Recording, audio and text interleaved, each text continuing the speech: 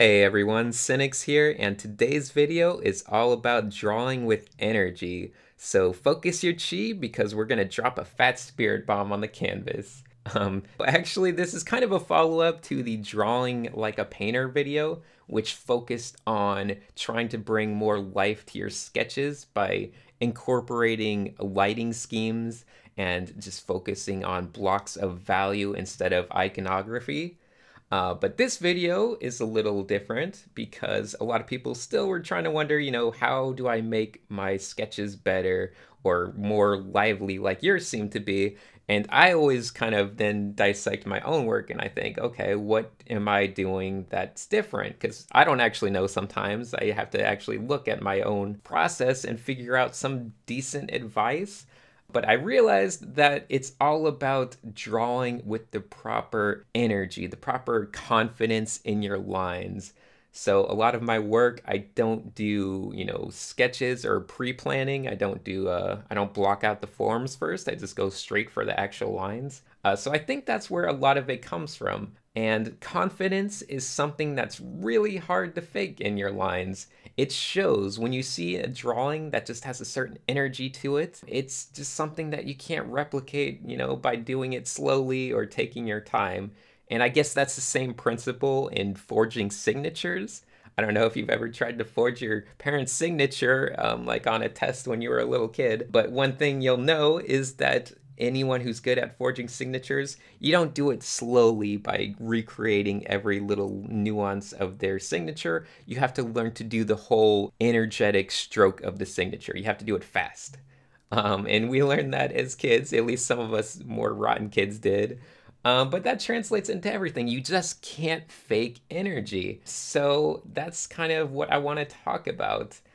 And, I came from kind of a background in art where I just saw and I thought this was the way you had to do it, where you make a sketch, usually with pencils, and then you do the line art. And that usually is really kind of tedious, especially in the old days when you would do it on computer like I used to do. I would have a sketch, I would scan it, and then I would go through at a very magnified scale, and I would just render out each little line and try to make it as perfect. I'd be cutting into it and making these really clean lines, but I would look at the finished piece, and you can get a lot of good art this way. This is why it's a bit of a controversy for me to even say all this stuff. But it just doesn't have the same liveliness to it. You're kind of killing the soul of the drawing. So I tried to adapt and I tried to make things to have more energy to them. And it's helped me a lot that I do all my traditional sketches with pen instead of pencil because I'm just used to not being able to erase and not being able to do guidelines. You just have to go straight for the lines. And that's something that will build a lot of confidence. So once again, confidence and energy, those are the themes we're talking about. And this whole topic was also slightly inspired by looking at modern artists such as Jackson Pollock. I guess I could say modern art. But he was in case you don't know, Jackson Pollock was a 20th century painter who had a technique that was basically just splattering paint or dripping paint, but dripping and splattering paint on a canvas. And that's it. There wasn't much of a illustration or form, but it was rather all about just the raw energy of the paint and how he splattered it. And when you're younger, you like to think you know it all, and I look at modern art and I think, any idiot can do that. Look, he's just splattering paint. What's the big deal?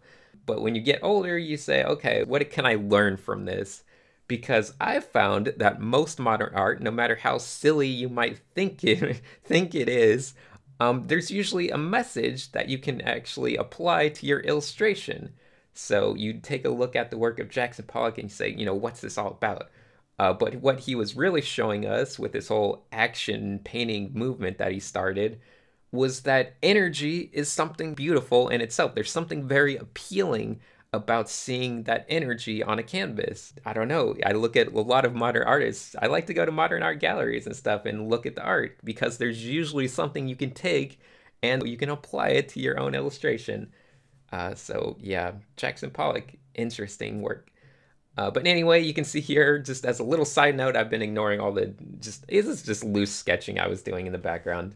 But you can see, I also mentioned that if you're having trouble drawing heads, Sometimes it's a good idea to stop thinking about drawing heads and just think about drawing masks. So think about drawing the face as this semicircle little mask. And sometimes it's not as intimidating. And it's helpful to have tricks like this that make things less intimidating because they help you build the confidence. So I did a lot of these. I still do them now and then if I'm not feeling very confident in the shape of my head.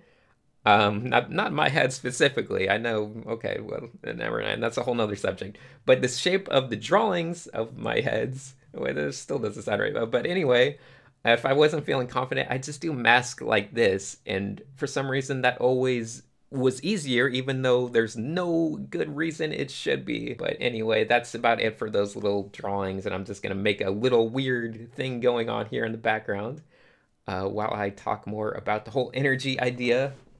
So yeah, I was talking about Jackson Pollock and different modern artists and how they can influence our own work and what we can learn from them. So don't write off things you think are silly because there's usually something to learn from a little bit of everything.